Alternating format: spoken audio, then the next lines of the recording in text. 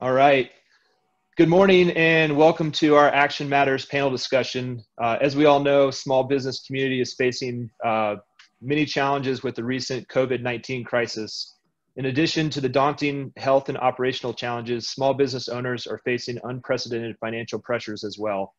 The goal of this panel discussion is to provide our community some resources to survive this crisis and empower them to thrive as the crisis subsides. We'll be breaking down the discussion into three parts. The first is what immediate actions can small business owners take today that will help them survive in the near term. The second topic we will discuss centers around near and long-term relief programs that are being implemented by our government to support individuals and small business owners. And lastly, what can we do as leaders to ensure our businesses and families come out stronger and thrive into the future? I'd like to welcome everyone. Just a little bit of housekeeping items for our attendees. Everyone is on mute, so our panelists can speak. But if you do have a question at the bottom of the screen, you can click on the Q&A and type in your question there in the chat feature. Or if you'd prefer, you can email me at jason@raincatcher.com, and I'll try and get our panelists to address some of the questions at the end. Also, I would like to encourage everyone to please use this discussion as a resource for all small business owners. We will send you out a link with the recording after this, so please forward it along to whoever you'd like. So without further ado, I'd like to introduce our panelists and kick off the discussion. Our first panelist is my partner, Marla DiCarlo. Marla is an accomplished business consultant with more than 28 years of professional accounting experience. As the co-owner and CEO of Raincatcher, she helps business owners get their business ready to sell so they can find the best buyer and get paid the maximum value. Marla is also an accomplished speaker and has taught classes with the local SBDC and SBA, plus various lenders and banking institutions. She also has several years working in management accounting with the emphasis on scaling small business. I think one thing that you'll see throughout this panel is that all of our panelists have years of experience helping small business owners, and that's why we assembled the group we did. Our next panelist is Susan Frew. Using her business coaching experience, having coached over 17 different trades to success, Susan now uses her experience to propel her family plumbing business, Sunshine Plumbing. Susan is the former international general manager of AT&T Wireless, a business coach, an instructor for SBA's National Emerging Leaders Program, and a radio host coaching not just for sports on ESPN Radio in Denver. Susan also is a TEDx speaker and a national speaker to small business owners across the country. Welcome, Susan. Our third panelist is Bob Rourke, president and co-founder of RS Asset Management. Bob concentrates on offering high-quality service and independent financial advice to clients. He specializes in addressing the individual concerns of extraordinary professionals, business owners, and retirees. Bob is also the executive producer and a host of Business Leaders Podcast, which is a fantastic podcast series helping small business owners. Welcome, Bob. Our fourth panelist is Tom Francis. Tom Francis has 22 years of banking experience and is currently the senior vice president at InBank in Denver, Colorado. Of those 22 years, he has 19 years in the commercial lending arena, dealing with small business owners. His specialties include SBA 7A and 504 loans, commercial real estate loans, business acquisition financing, partner buyouts, and startup and equipment financing. Tom is going to bring a wealth of experience to us in discussing current SBA changes that are coming down the pipeline. And last panelist is Julian Isbicki. Julian is an attorney at the law firm Isbicki and Langer here in Denver, Colorado. They have 4 lawyers and 2 paralegals. They're located in the Denver Tech Center and were founded in 1988. The firm focuses on business purchase and sales, real estate purchases and sales and leases, and generally business law. Over the years, the firm has become the go-to firm for many business brokers, investment bankers, and SBA lenders in town. And they've closed an amazing 1,000 business transactions in his career. His focus is on providing his services in the most efficient and cost-effective manner possible. His empathy for his clients and his ability and willingness to be creative and think outside the box enables him to be a valuable, trusted advisor to his clients. Thank you all for joining us today. We've got a great group of people, and I think we have a wealth of knowledge for all of our small business owners and our attendees. So thank you all. Jason.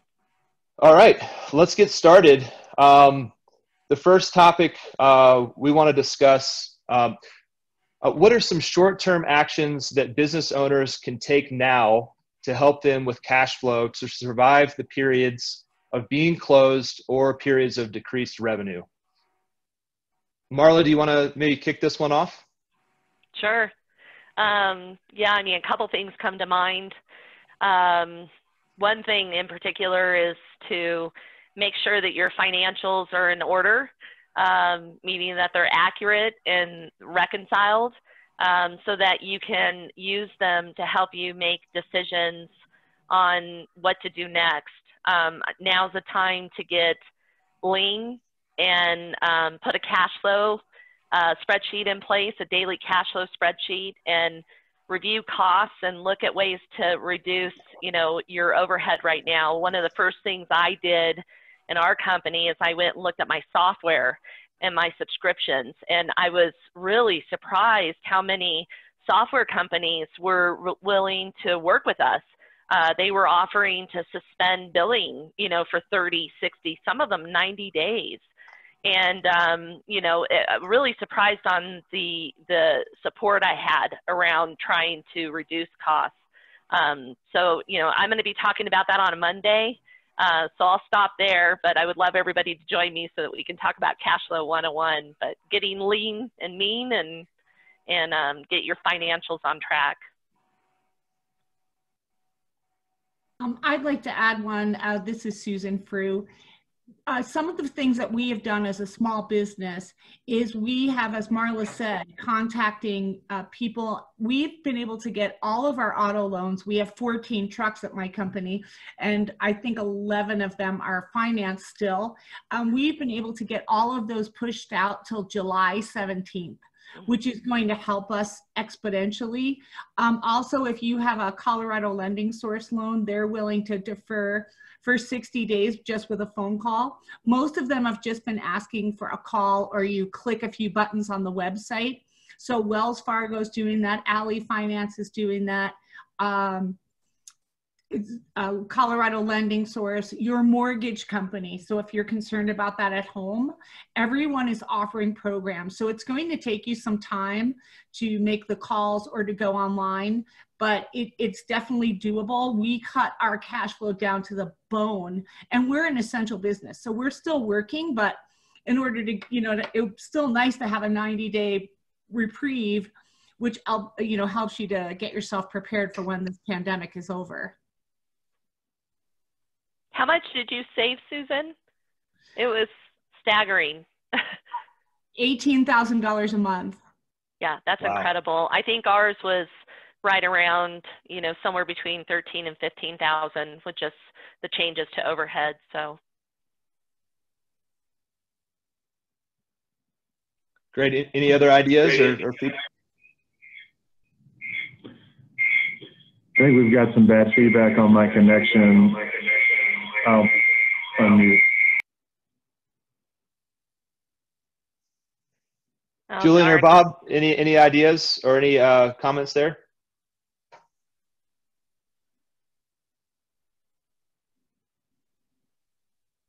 On the cash flow side, I think reaching out to all your lenders one way or another, just talk to them.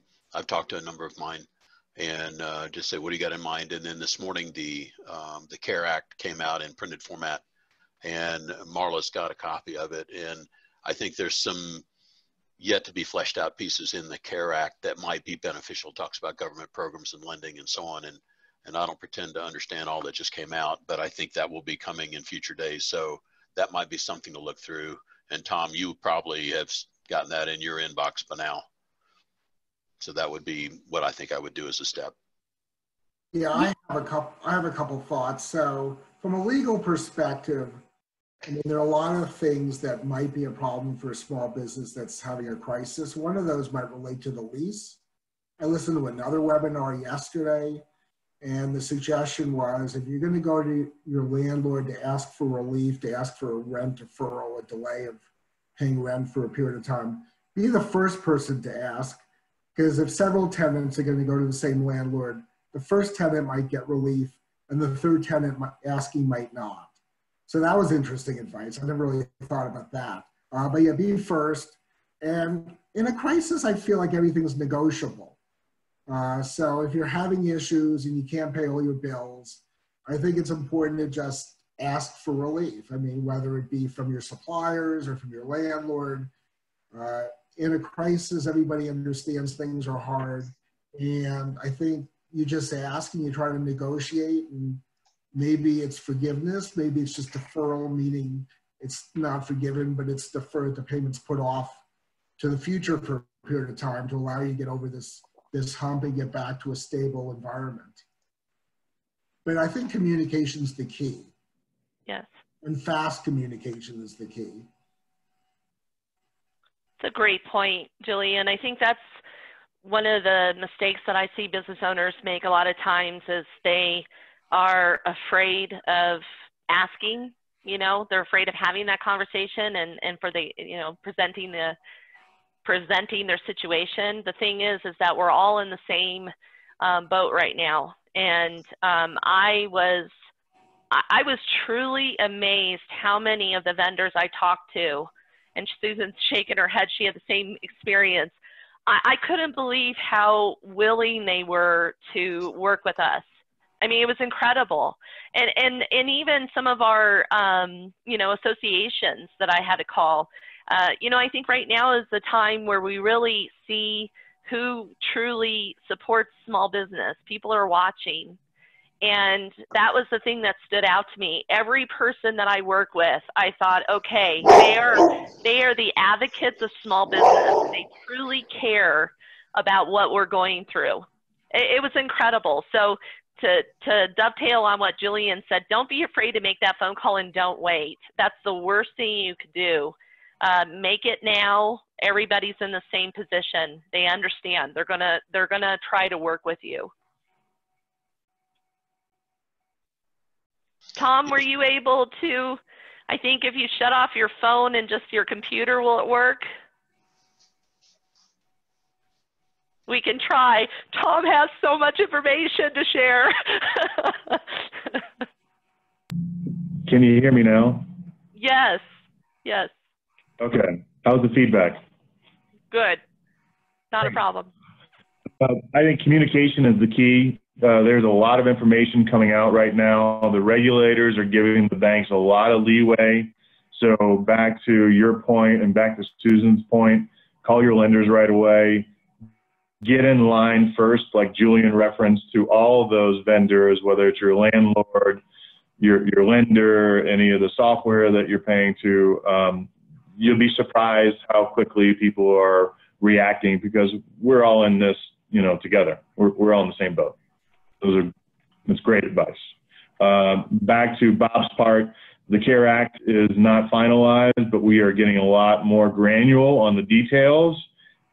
We expect to get some more guidance on that by the end of the week, and certainly information will be more finalized on how borrowers can go through and get some working capital to pay their employees and things of that nature. So unfortunately, we don't have any final answers, but they're making pretty good progress considering the magnitude of this stimulus package. Great. We did get feedback from one of our attendees.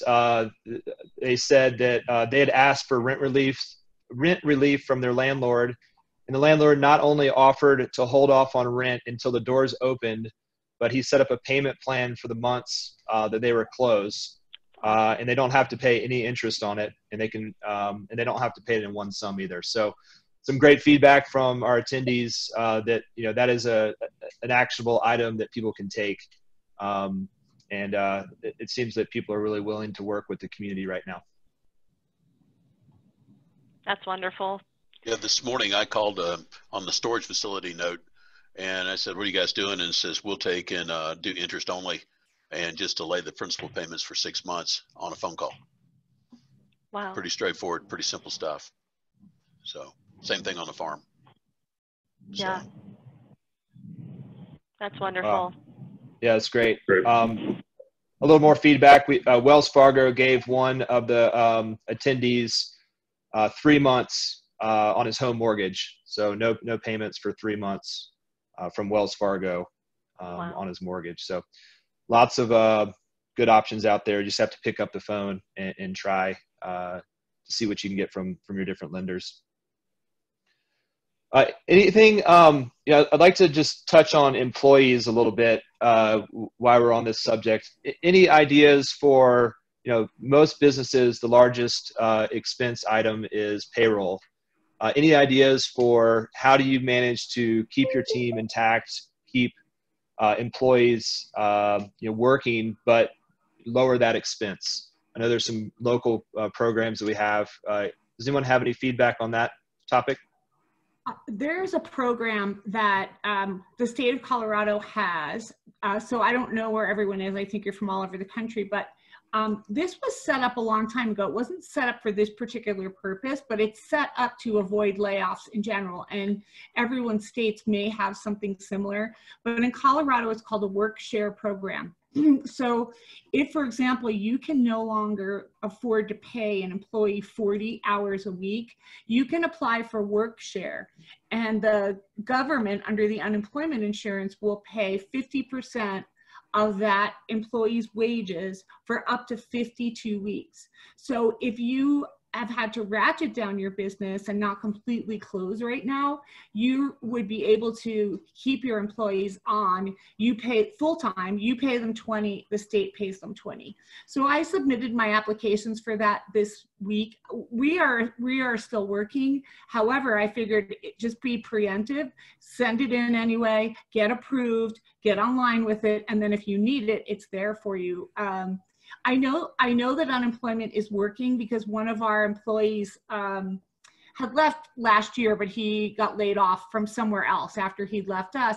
And the unemployment folks reached out to me this week. So they're definitely working. I just think that they're really overloaded. And I think it's sometimes difficult for government workers to work remote because they have so many firewalls. So I think that's also part of the slowdown of things happening, but it seems like they're starting to pick up and everyone's making the loans that they promised. Yeah. The other one that I think is a great program, we're still looking into it, so I only know a little bit about it, but it's called, it's the Families First Coronavirus Response Act, where you can use your federal payroll taxes to offset to reimburse yourself really for payroll and for benefits.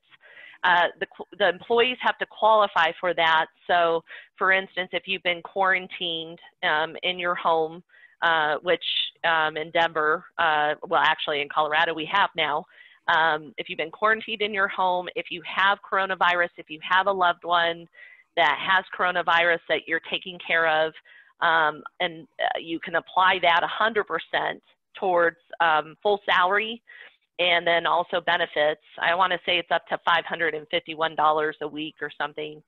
And then on the child care, if you have schools that have been closed and then and because of the coronavirus and your kids are home, you can pay those employees up to 2/3 of their salary.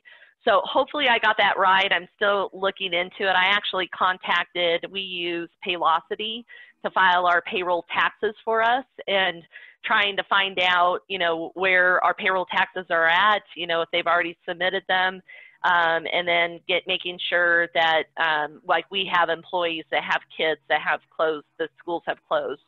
So I think that's another great resource that's immediate, something that you can use this week, to help you with payroll.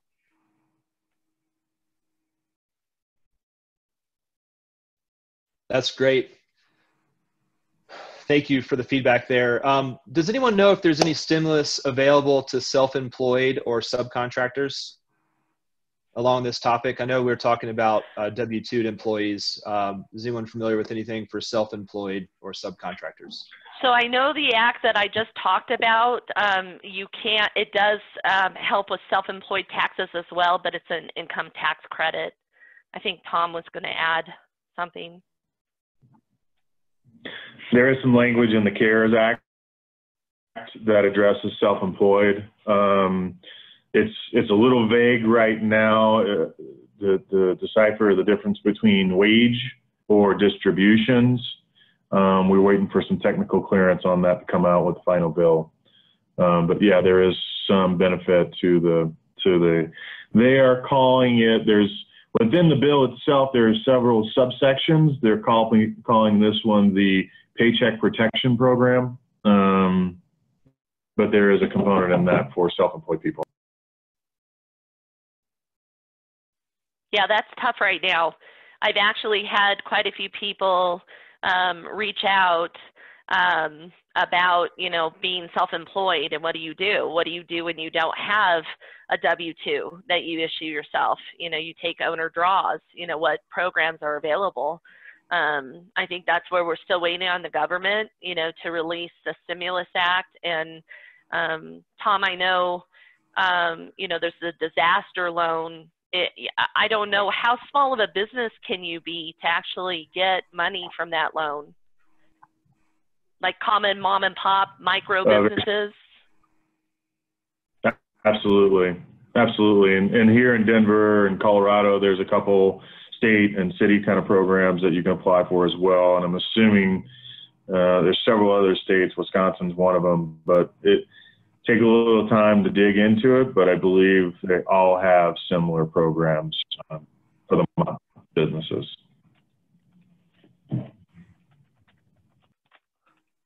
Great. Well, I think that's a good segue into the next topic is, what are some governmental programs through the SBA or the federal stimulus package? Yet we're waiting on the final package, but that are already approved or in consideration for approval.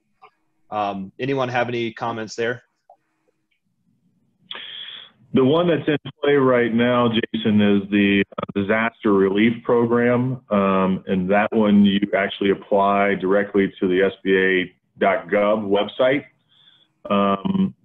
That is a first come, first serve type of program, limited on the total dollar amounts. But from a timing perspective, it's probably the quickest resource through any federal government program that we have access to right now. As the bill gets finalized, there'll be additional subsections within the CARES Act that will address, it's all across the board. The payment protection program, it looks a little bit more like a grant than a loan. At a high level, if you're able to keep your employees on staff or hire them back between now and June, the program would allow for 2.5 times your payroll and other fixed costs. That would be your debt obligations. That would be your lease payments. That would be your insurance payments. You can qualify for those dollars on a calculated basis. You need to certify you're going to use it for business purposes. But after June, if you're able then to prove that you have used it for business purposes, it's looking like it's going to be forgiven. So more of a grant versus a loan. There's some other components to it, but the details aren't quite as clear. There's also some conversations about having a fourth stimulus package come through after Easter break that will look a lot like the packages or stimulus packages we saw in 2008, 2009, 2010. So I don't believe this current CARES package is the last stimulus that we'll see. There's more to come, hopefully. Yeah. Does that help? Should I go a little deeper? I have one thing is, I'm sorry. One thing that's unique is nonprofits are included in this category, and typically they have not been included in any type of SBA program. Susan, you have a Sorry, question? Susan, you were going to ask a question? I have a question for Tom that I think everyone will want to hear, because I've been hearing this from a lot of people of the last week. How long does this take? Like the disaster loan, when you apply for it, like what's the turnaround? Because I think that's the problem. That's what everyone is so worried about. Like, what do I do tomorrow with payday? That's what everyone's asking. Yeah, that is a great question. I think from a time Timeline, anyone knows the disaster relief, we're hearing anywhere between 3 to 12 weeks.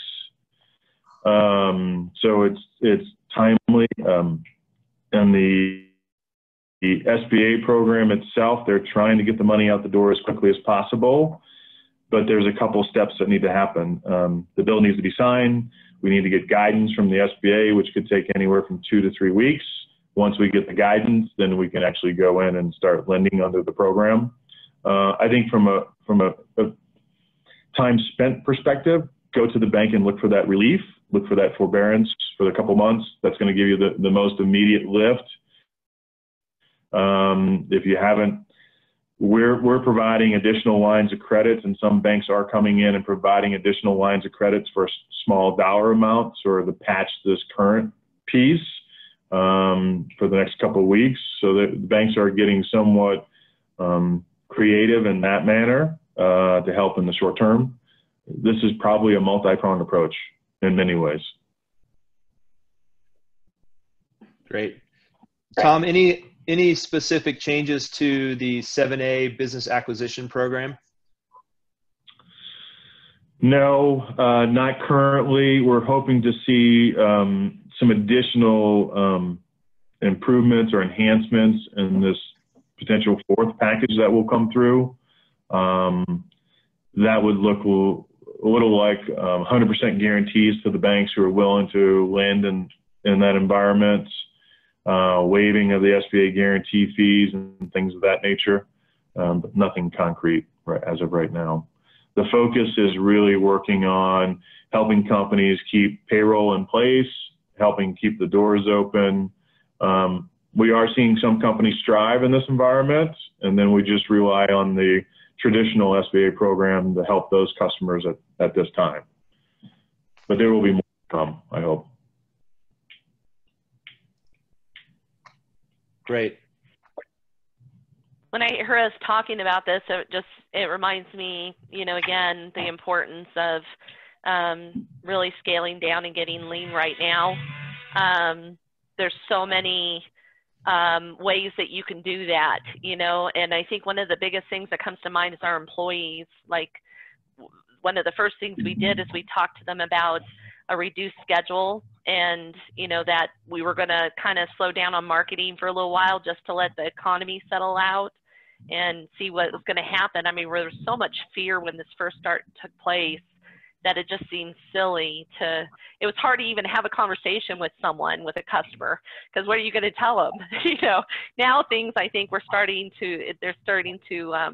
having more clarity on what the future looks like, right? But we just immediately talked to our employees and said, hey, now's a great time to spend some time with your family.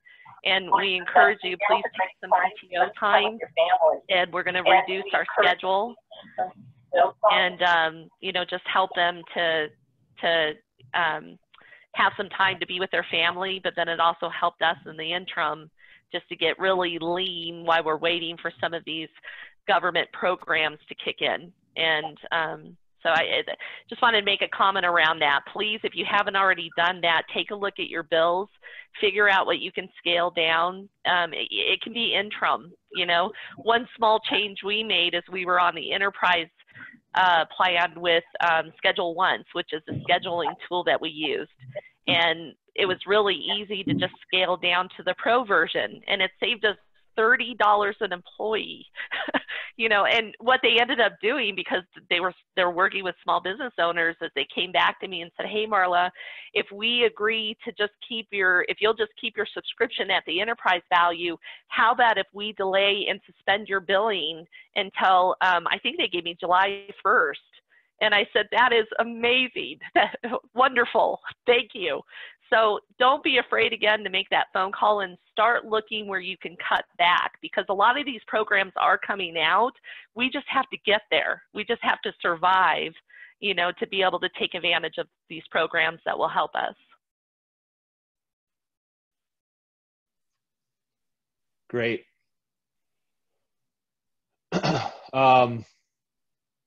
Someone just said that Constant Contact gave them immediately 40% off for 1 year to keep their subscription. So that's incredible. I think that all vendors are willing to work, right now. So again, just reach out, and I'm sure you'll find some relief there. Speaking of relief, let's just talk about tax just for a few minutes. Want to stay on pace here, but can someone just talk briefly on the tax law changes that have come into place in the past few weeks? Well, so, I mean, I'm sure everybody's aware that the federal income tax returns, the filing and payments have been delayed to July 15th at this point. Most states are conforming to that deadline as well. I know that our governor had recently, and maybe it's already in place, I haven't looked this morning, but he was looking to extend that to July 15th as well. You don't have to file any extension. That's just already in place across our country, and there's no penalties or interest for not making your payment, which is typically on April 15th. You now have until July 15th, so that has been extended.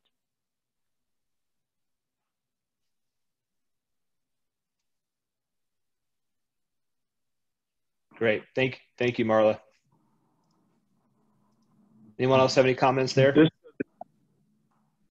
doesn't help currently with cash flow, but they're actually talking about making some significant changes to the recapture of depreciation and accelerating some assets and things of that nature. And then I am no CPA, so I'm going to throw that as a disclosure. But they're also allowing people to go back and amend tax returns from previous years too. So there'll be additional relief, more of a long-term play on that side of things. Definitely, if you haven't spoken with your CPA or your tax advisor, I would make that as a priority to understand what might be coming down the chute. Great, thanks, Tom. All right. So shifting gears just a little bit, we've talked about short-term things that we can do, but most of the stuff we focused on has been in a financial nature. But just as important, how do we keep our heads in the right place during these challenging times when they seem so overwhelming? I think having the right headspace is really important. Bob, I know you have some great ideas around this. What can we do to as leaders, as business owners, keep our heads in the game, if you will? For me, it's pretty much a routine event in the mornings is, first order of business on the top of every page. It looks like this, and it says work the problem. And so if you can establish what the problem is, you work the problem. There was a piece somewhere in the resources that was written by a special forces guy, and they were moving sandbags at the special forces course. They didn't give them a time frame, didn't tell them when it was going to quit. It was raining. It's basically open-ended problem. And they said, just work the next 5 minutes. And then when you're done, work the next 5 minutes. And then, in that next 5-minute piece, you kind of keep in mind to go focus on the next 5, do your best every time you can do it, know why you're doing it, your purpose, improvise if you have to, everybody in the team's a leader, and when you're done with the 5 minutes, do the next one. So for me, that's kind of what we do here for the mindset. Almost invariably, when I talk to a client in the practice, they go, how are you doing? I go like, well, I'm doing fine. I don't know about you, but, and this is not, for most of us, this is not our first rodeo. This stuff comes and it goes. I think for the clients, I was talking to a client that just laid off all of his staff, had a very successful restaurant in Memphis. And I think he laid off 50 people. And his wife has glioblastoma as well. So she's in the process of leaving. And he said, I have people coming by my house all the time saying, what can I do to help? And he goes, that's kind of like a brain drain for him. I have to think up something that they can do that says, just do something simple. And so calling clients, do the Zoom calls. If you don't know how, there's a resource link somewhere on how to do Zoom. Call the client. And there's a book by Carol Dweck that's in the resource piece too. It's on mindset. And think about mindset. And if you go through this period of time and you're thinking about the messaging that you're putting out on your company, there's also a book in the resources, Building a Story Brand by Donald Miller out of Nashville. And so you can really focus your message. And I think it's all time for all of us. We're all creative entrepreneurs. And he goes, so if this is a problem, where's the opportunity? And so I spend a great deal of my time looking for where's the opportunity amidst all the noise, and just trying to take and get the noise tuned down. I mean, limit your contact with social media, because that'll make you want to dig a hole in the backyard and crawl in. So, but that's you know, hopefully an inventory of thoughts. There's a bunch of that stuff on a resource page. I think that'll be available. So. Yeah, if I can add to that, Jason, I think a couple of books that come to mind that I think are great books to read right now and applicable to our circumstances is The One Thing. I love that book. It has definitely helped me several times in my career to stay focused on what I'm good at, and you know, so you don't get derailed. Sometimes you can have too many balls in the air. The other book that I think is great to help you with cash flow is Profit First. I'm losing the author's name right now. Does anybody? Anyway, sorry. Mike Michalowicz. Thank you. Thank you. He gives some great recommendations for how to set up your bank account to be able to survive lean times. And I mean, once you put it in place, it's just something that works. So highly recommend that. And then the other book I was thinking of that helped me through the 2007 and 8, and I don't even know that I was a leader at that point. Maybe, I don't know, but Good to Great. It just was, it hit home. It really helped to put things in perspective and help me to refine skills that I use today. You know, staying positive, but also being realistic. You know, you've got to take action, but you also have to not be afraid of change and not let the fear drive you right now.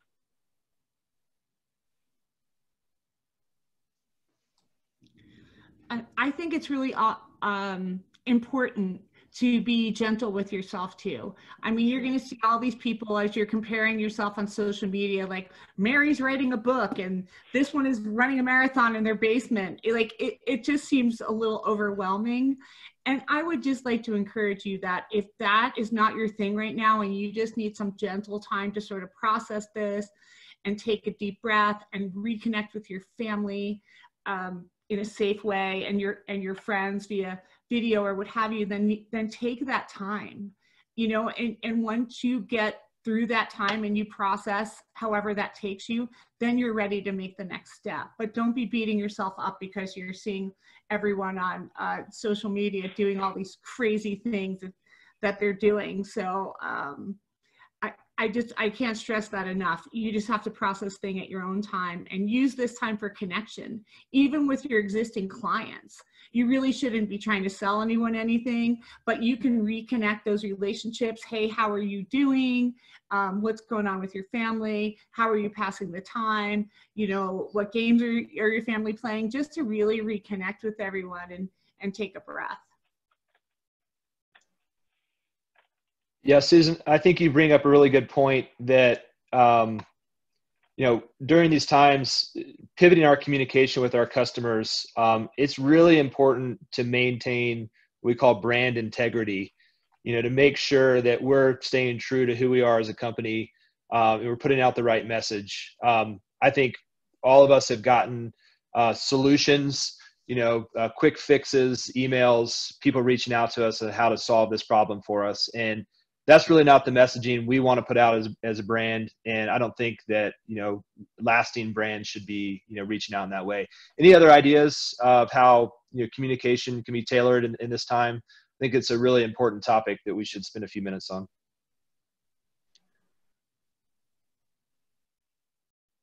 I have a comment or two.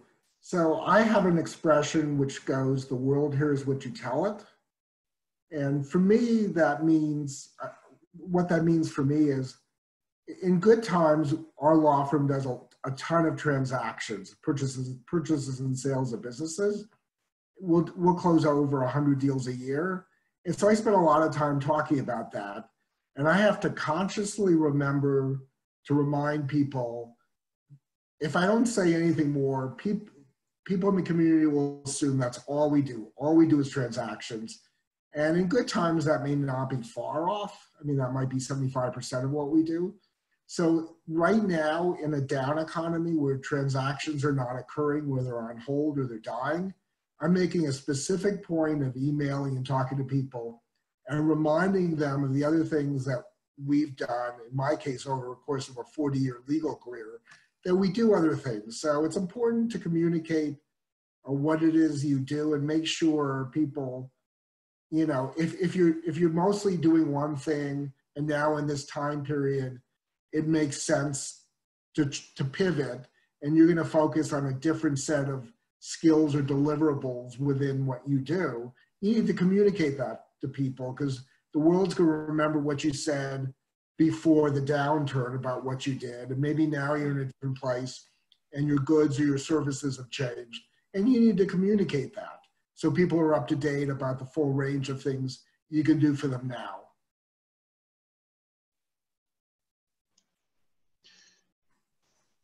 What I'm finding in talking to clients is there's some level of fear about the unknown and framing when's all this end, you know, and I think just having a normal conversation. I love Zoom simply because they can see that you don't have sweat on your brow and you're still kind of, you know, no sucking chest wounds. So you're fine.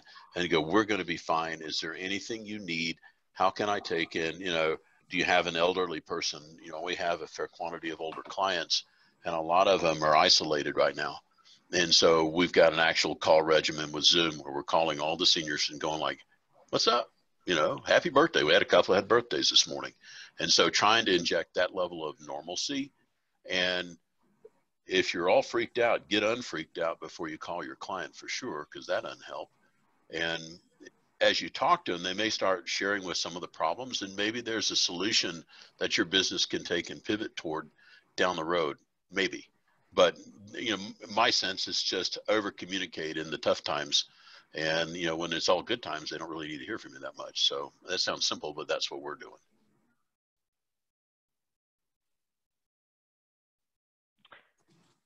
Yeah, one of the first things we did is we went ahead and reached out to every one of our customers, just to, nothing more than just a touch point of how are you feeling? And then asking them, is there anything that we can do? Because I agree right now, this is where we need to come together. You know, this is where the small business community needs to support each other. We're strong people. Not everybody can become an entrepreneur. Not everybody can have a small business. And so this is our opportunity to show the world how we're going to survive and how we're going to come together as a community and how we're going to support each other.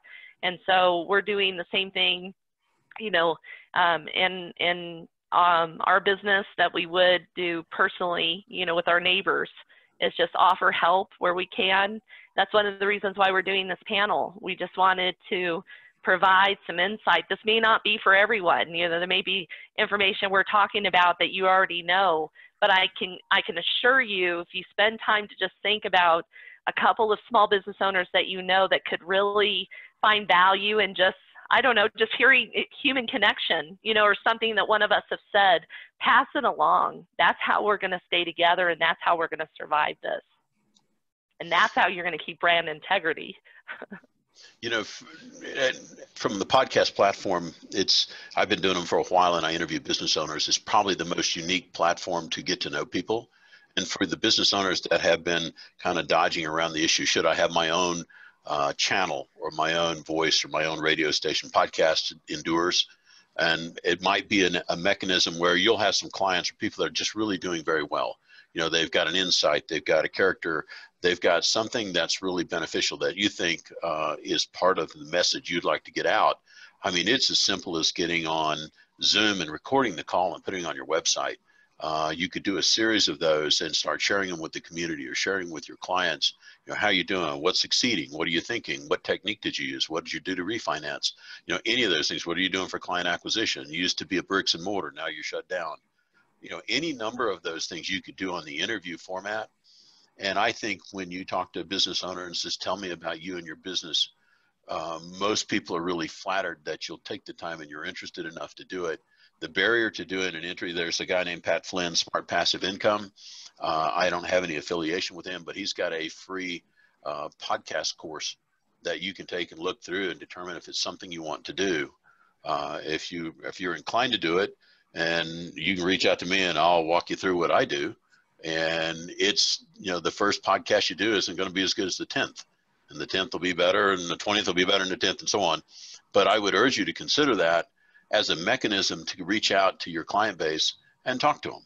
And by recording it, they are flattered, and it's important, and it's memorialized. So just a thought. Susan, you have some incredible stories behind brand, right? The pufferfish effect, your book. Do you have anything? I have been making for our plumbing company the last 2 weeks a series of videos, short videos, about a minute or less. And I'm not trying to sell anyone anything. I am just trying to connect and give helpful tips. And the response of my videos have been massive. I'm getting thousands of views on them. So I'm using Hootsuite. I'm posting Twitter, LinkedIn, Instagram, Facebook, both business and personal. And I'm just trying to be helpful, right? So if there's anything that you can do to do that and get the word out that you want to help without trying to make an offer or anything like that, I think that's something that's powerful. With regard to the podcasting, I don't personally have a podcast, but I did have a radio show for a really long time. And something that I did, it was a lead generator for me. So I would go to the Denver Business Journal, and every city has a business journal, and they rank the top 10 businesses of the year, and in a bunch of different categories. So I would start at the bottom, and I would call all of those people and ask them for an interview on my show. And then as we were sort of wrapping up and with the shows in the can, I would say, I could probably help you to get higher up on that list if we worked together and I was your coach. So it ended up being a massive lead generator for me. So that could be something else that you do with your podcast. You don't want to do any selling, but it could open a conversation later where they may even ask you, hey, can I work with you more? And that's, of course, the best way to get a client when they're asking you. Yeah. I think for anyone that works with small business owners, whether, whatever that is, you're going to have valuable advice and experience that is different than anyone else around you. And I think sometimes we take that for granted. I know I do. I sometimes forget that I have experiences that I can share and I can help others, which is one of the reasons why we're doing this today, right? But if you just think about ways that you can support small business owners, do a podcast, contact Bob to hit one of his podcasts. He does it for free, and see if there's anything of value that you can add to the small business community. Go online to LinkedIn. If there's some tip or trick that you used, I shouldn't say tip, I didn't mean trick, tip or tool that you used in the past to help you, share that. Right now, I think it may seem so small, but it could be just extremely valuable to someone that hasn't been through the experiences that you've been through. So that's another thing I think that's really important at this time of need.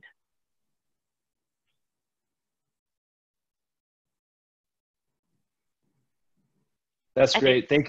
Sorry, I was on mute. Thanks, Marla, and everyone else. I think those are great suggestions.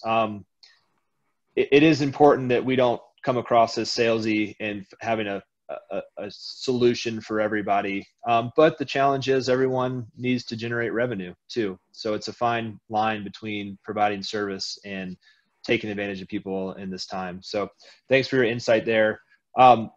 You all are great, leaders in your organization.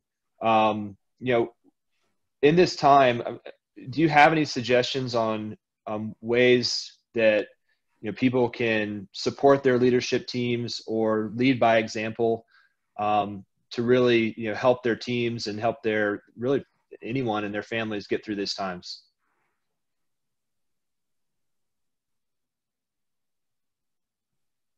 Or any resources that you would suggest? I'll take a stab at that. And we have 15 families that we support here for the most part. And we've just done really great job of over communicating. We usually have a weekly face-to-face meeting, and we moved that to a Zoom meeting, and we had to get all of our employees to put it on their iPhones and their iPads.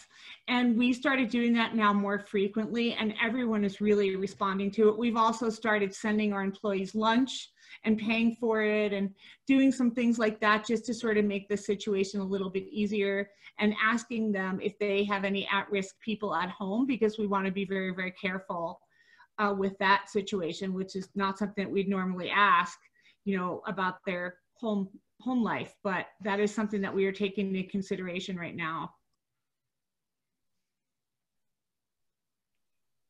I would recommend just to celebrate the victories, no matter how small they are. It's important that we feel success. To the point that we made with social media, you go online, and depending on what you're reading, you feel worse than before you started reading through the feed. So I think anytime that you can share personally, professionally, any victories, that's really important. And then the last thing I would add is embrace change. It's hard for many to do that, but we are in a changing environment. And so, figure out how to get yourself centered so that fear is not driving you. I said that before. And just, read blogs, books on how to embrace that change and make it a part of your life right now in the interim. I think one of the keys is over communicating, which we've talked about a lot on this session. As an organization, we started having daily calls in the morning, well before we had closures, just to talk about some of those things, and then also provided an email that our employees could email into with personal questions or topics or personal help that they may need. They didn't want the entire organization to hear about. So bringing those concerns not only for our clients, but also for our employees, and how can we help them if they do need help, and encourage them to speak up and encourage them to communicate with us, just so that we can all get through this. Because we've touched on this, but if you as the leader or the business owner are mentally struggling, that's going to filter through your entire organization. And so pulling back and finding a way to reset yourself and get your compass realigned is really important, not only to be productive, but so that your team members can feed off of that. And staying positive, while as hard as it is, it's very, very important. Those are some of the things we've been doing internally. Those are great suggestions, Tom. We have just a few more minutes. We're going to do just a quick Q&A. If any of the attendees have any questions, please type them in now. I've got one more question for the panelists, but I'll keep an eye on the Q&As if they come in, if there's anything else that anyone would like to add. So we've talked a lot about surviving and what business owners can do to survive, but I think there is a lot of opportunity in this. Does anyone have any kind of parting thoughts on ways that business owners can set themselves up for success? Any opportunities out there, or any things that y'all been thinking about as we've kind of emerged out of this crisis?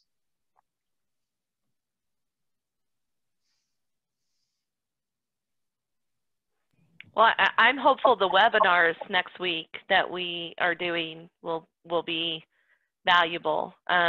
Each one of us are doing a webinar in our specialized field on how-tos, tools, resources, and I think that's where we can get a little bit more into the detail, of how to do things. I know in my presentation, I'm going to go over how you get your financials set up so that it's a useful tool so that you can understand the story. And then I'm actually going to show you how you can set up a daily cash flow that I use to mentor many business owners as a CFO. through the 2008 to 2016 timeframe, and then I'm hoping that will help. So.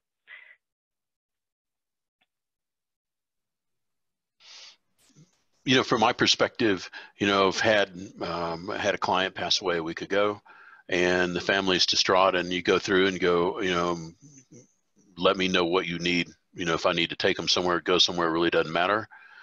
There's a guy named Wim Hof. He's known as the Iceman. He talks about a breathing treatment or breathing regimen that you can do. It'll actually change the pH of your blood if you do it properly, which really takes and settles you down. I would lean into my rituals. I'm a podcast consumer.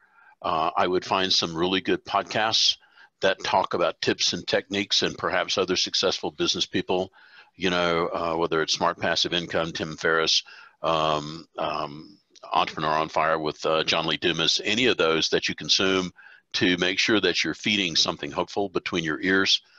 Preserving that mindset, I think, is extremely important. Celebrate checking off something on your list. If you have to break your day down into 15 to 30-minute increments and you kind of go, I didn't get the first 30, but I got the second 30, that's a win, and go stomp around, have a cup of coffee, and, and get some fresh air, run up and down the stairwell or whatever you got to do, pet the dog. And, for me, for what I find most remarkable, and it sounds really pedestrian, is, boy, the FaceTime, the in-person Zoom call, how are you doing? We're still here, and, nobody ran us over, and we're good to go. And this is just another thing, and we'll get on the other side and really take advantage of the opportunities on the other side. And I think people, perhaps when you're in the midst, you're looking now, then I think, what kind of opportunity is going to shape up on the other side, and how do I plan for it? So that's pretty much how I conduct myself daily. And some days I get more of the 30-minute pieces than others, but some's better than none, and that's kind of how we go. So I hope that's somewhat helpful.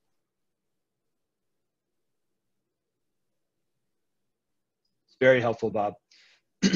Anyone else with parting thoughts?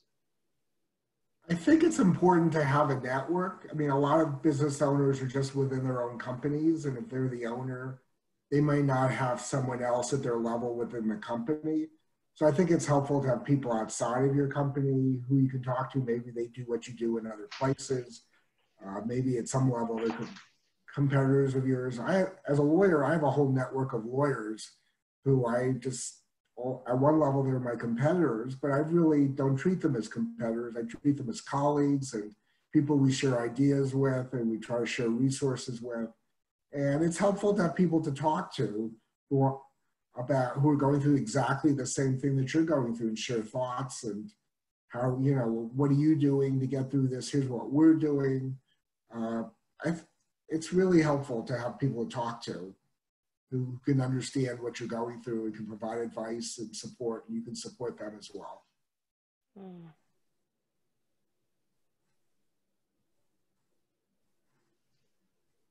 Great. I think that's some great advice, Julian.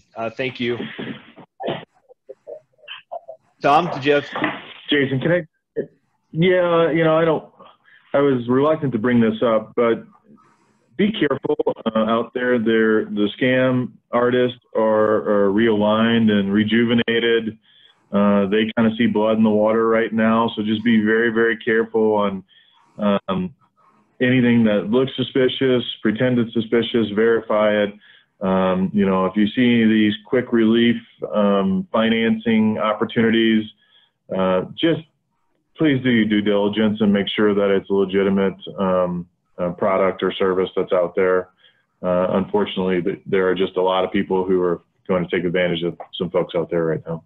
So we're seeing it on the banking side a lot. It's great advice.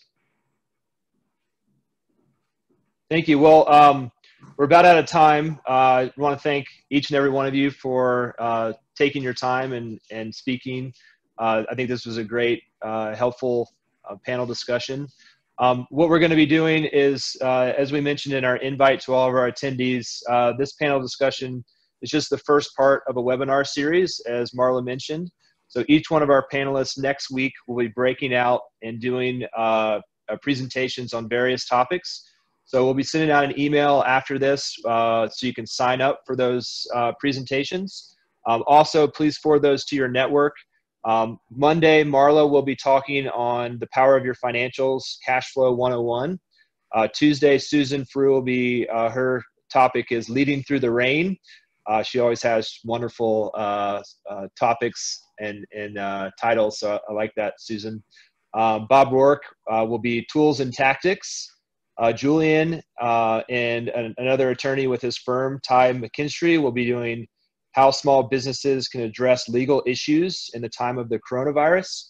And hopefully by Friday, Tom will have some more information on the packages that are being released.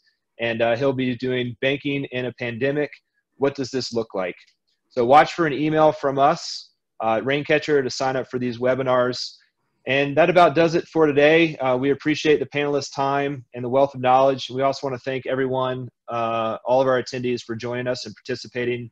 These are definitely challenging times, and we know we're going to be able to get through them, but we need to stay connected with our small business community, and we need to support each other. So thank you for your time today, and with that, we'll end. Thank you. Thanks, everyone. Thank you.